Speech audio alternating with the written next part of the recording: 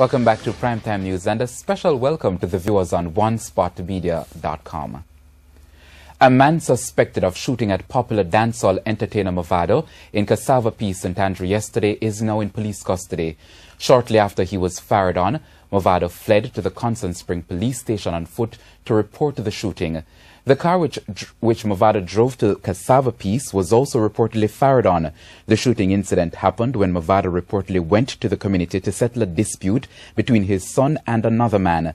Reports are that Mavado went to the community and approached the man.